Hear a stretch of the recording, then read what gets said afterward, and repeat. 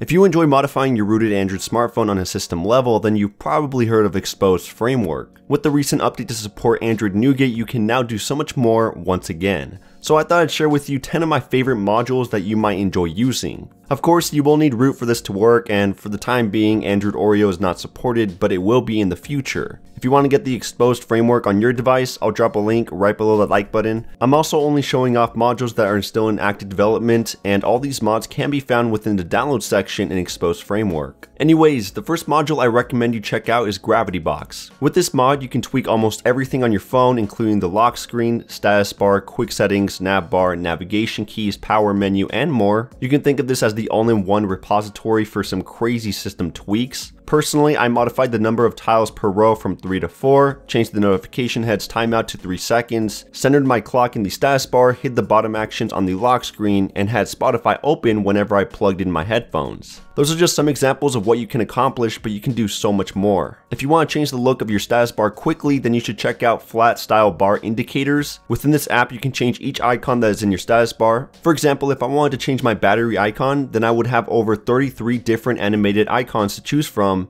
and I can even modify certain indicators such as the colors for each battery level, enable a percentage text, or change the charging status icon. Some other great features are that you can reorder them to the left, right, or center of the status bar, and change the color, size, or number of parts. So there are other apps in the Play Store that will do the same thing, but not as advanced as this module. Next on this list is status bar download progress. It's a simple little mod that puts a progress bar in your status bar to show you your ongoing downloads. This is great because you no longer have to pull down your notification shade just to see how long till that big file downloads. It supports all downloads carried out via Android Standard Download Manager, and even attempts to show you a progress bar for other apps that are downloading something as well. This next module is also simple yet just as useful. It's called Play Store Changelog, and all it does is show you an app's full changelog in the Play Store instead of the first 4 lines. It was kind of annoying that you had to tap on the read more to see an app's full changelog, so now you can save yourself an extra tap. Plus it works with the latest Play Store version and doesn't modify anything else, so it works for me. For those of you who love that Windows feature where you can discreetly find your Wi-Fi password and see what it is, just in case you forget it and want to share it with your friends,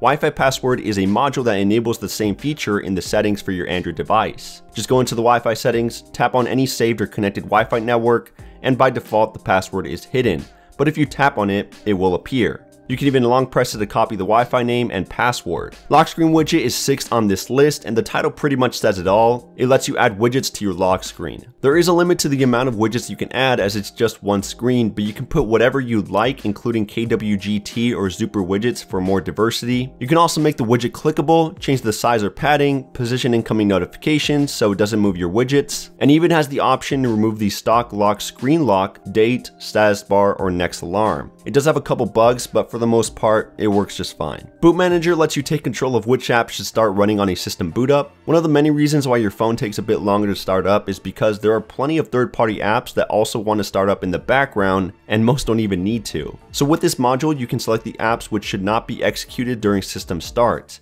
And the best part about Boot Manager is that it will only show you the apps with the permission boot completed, so you don't have to go through your entire list of applications and guess which ones will start up and which ones won't. If you want to change your system font, iFont is the way to go. Not only does it allow you to change your phone's font with any TrueType font file you provide it with, but you can also find hundreds of fonts to download and use within their app. There are even hundreds of fonts for a variety of languages. Setting one is as easy as clicking the download button, setting it, and rebooting. Another great mod is AllTrans. With this, you can change any language within any app to a different one at runtime. So for example, let's say an app is in Chinese. Within AllTrans, you can select the app's name and the required language conversion. Then whenever you use the app, all the text anywhere in the app is replaced by the language you selected. You can think of this as like the translation feature in Chrome for web pages, but instead for Android apps. The last module is for those who use Twitter. It's called Tweaks, and with this you can enable 2 hidden features within the Twitter app. The first one allows you to change the 140 character limit to 280, something everybody needs in 2017. And the second one is Tweet Storm. This lets you post a bunch of tweets at once without leaving the compose page. Pretty awesome mod, and I haven't run into any issues. That's it for the top 10 mods in Xposed Framework. If you enjoyed this video, make sure to smash that like button and get subscribed. Thank you for watching, and I'll catch you guys in the next one.